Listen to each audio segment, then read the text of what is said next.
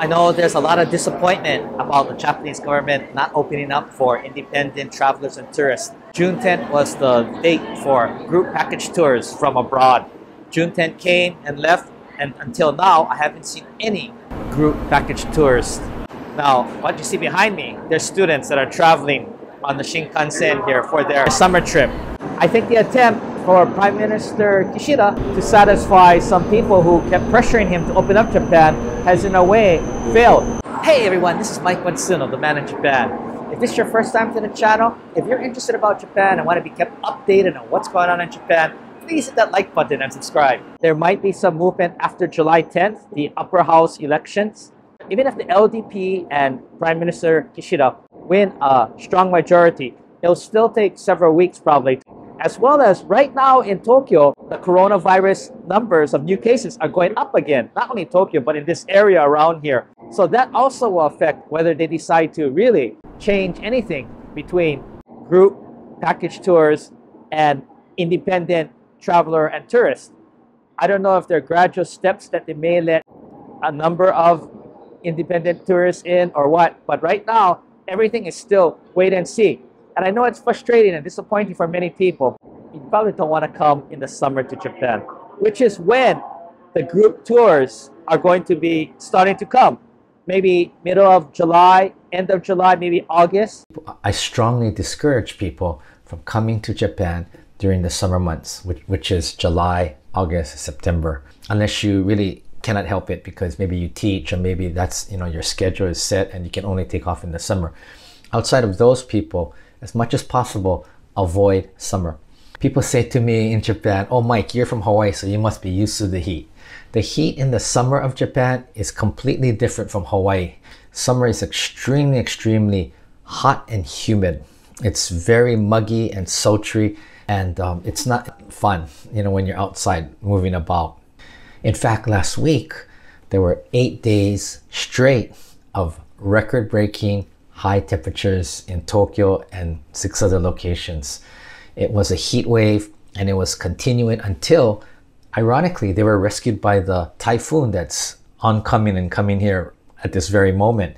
Where it's cloudy now, it's raining, it's blowing, kind of warm wind, but the typhoon saved them from the heat wave. The hottest time of summer is July, August, September, and in October it starts to cool down. So you may want to come in the fall if they do open up. Now, there was the JTB person who was saying that maybe September they might open up. But again, he was very cautious. He said, this is not definite because anything can happen. My previous guesstimation was probably end of this year, maybe November, December, but it might be maybe the first 3 months of 2023. But again, that's just my take on this. Everyone's guessing, everyone wants to come to Japan. My advice maybe is you might want to go to Thailand this fall or this summer. Thailand is hot also, but at least you don't have to worry about restrictions. You don't have to worry about travel insurance. You don't have to worry about PCR tests. You can just go to Thailand. And maybe next year, when Japan is finally open for independent travelers and tourists, maybe then you want to come to Japan. Just a suggestion. So I haven't seen any group tourists since June 10th all the way until today. In my last video, I went to visit KIX, Kansai Kuko, and I waited for about 3 hours just watching. And I didn't see any group tourists. I did see groups that were coming for training, athletes for competitions, students coming to study, but no group package tours. Now, 1,300 people have applied according to the Japan Tourism Agency. But again, that's for the entire summer so far. 20,000 people a day are permitted to enter. And that includes everyone, returning Japanese, permanent residents, people with work visas, students, business people. That's all under the 20,000 people a day cap. But no tourists is what I've seen.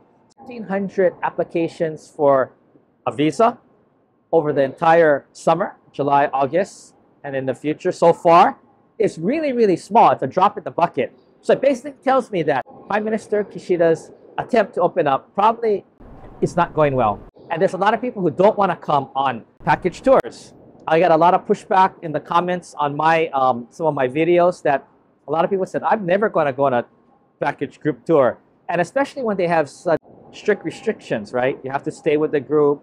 You have to buy travel insurance. Of course, you have to do the PCR 72-hour before you leave test. You have to sign the pledge. You have to apply for a visa. Additional costs, and it takes additional time. So with all that going on, I don't think people will be coming to Japan on the package tours. In 2019, there was, out of all the tourists that came to Japan pre-COVID, 17% of the people were on group package tours. So if you just take that block, will 70% of all tourists come? I don't think so, because of the new restrictions, because of all the hassle. I would guess maybe 5% at the most, which means that that's nothing for Japan and nothing for those hospitality and tourism vendors who have been waiting for the country to open. I don't know what they're going to do, but again, because of the election coming up on July 10, LDP has been very cautious. They've been saying the same thing over and over, the same double talk that really doesn't say anything. And after July 10th, you can see if they do win a strong majority, there might be some movement, but again, that still will be a few weeks before they're able to implement anything, just because it takes so long to get anything done. As well as in Tokyo, the coronavirus new case numbers are going up. So that will also affect whether they decide to open up Japan sooner or later, or what kind of new entry policies will they implement.